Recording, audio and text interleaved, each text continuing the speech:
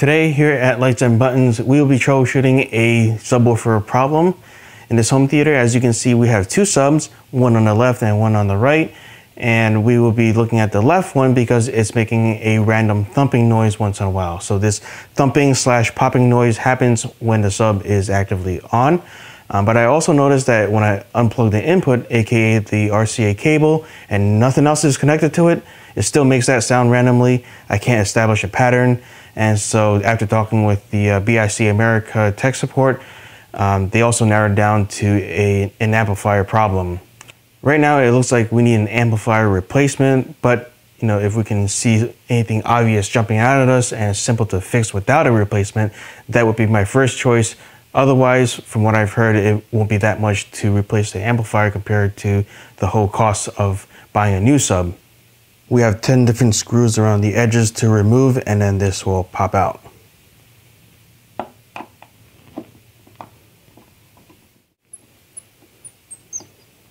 Alright, and here's the last screw. And like my one friend said, don't forget to turn it on to drain the capacitors. That way you avoid getting shocked. Unfortunately, the back panel is not budging. I'm not sure what's holding in the amp, so I'm going to try to see if I can come in through the front. Okay, we got the 8 screws out, and don't mix this up with the back screws. They are different.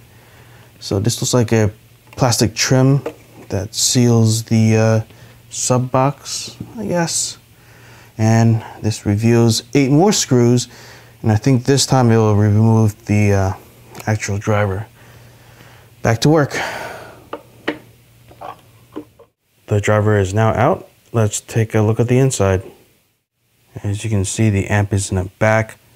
Alright, so I'm going to push on what looks like to be a heatsink. I'm going to have my hand in the back just so that I can catch it if it does pop out. Well, at least they didn't glue this to the back. Be careful with the wires, especially with the positive and negatives. I'm going to try to see if I can disconnect them. For the cable, I think the hardest part is just unplugging it and finding the tab that will release it. So on the curly side, and I don't know if this is like a spade connector or what the term is for these, there's a little tab you can press to release the cable, and finding that and hitting that part, it can be tricky. All right, and we have another day of fun.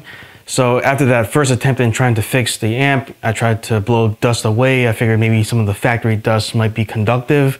I know it was a bit of a stretch, so I figured something that's free, if I can fix it, that's even better. But unfortunately, it didn't do anything. So I went ahead and ordered the amp.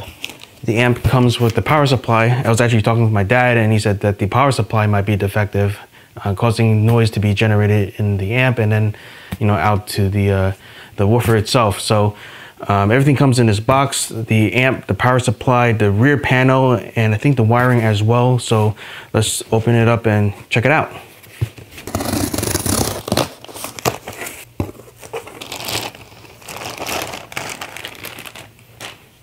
Looks like everything is nicely packaged. Of course, got the back plate, power supply, and then these will go to the driver. The ones that are currently in the sub, the positive cable isn't coming out easily, so I might unplug it from the driver's side, which is a little bit annoying because then I have to unscrew the stuff in the front and then pull out the driver and the trim in the driver. Don't make the same mistake as I did. Going through this the first time, I didn't realize that when you pull out the back panel, you can tilt it in different ways. So my first method was to tilt it this way, and then of course the wire was pretty much maxed out and I can't go any further. And I didn't want to risk damaging it, so I took out the pieces out in the front. But instead of doing that, if you flip the panel this way, you get a lot more room because the wires are on this side of the panel. And as a matter of fact, I can see right through and I see the connections to the driver. And if I reach my hand in, I can unplug it from the other side because it's kind of stuck on this side. And that'll make things much easier because you don't have to take out anything from the front and mess with the screws out in the front of the sub. So all we have to do is plug the cables back in and screw the rear panel back on.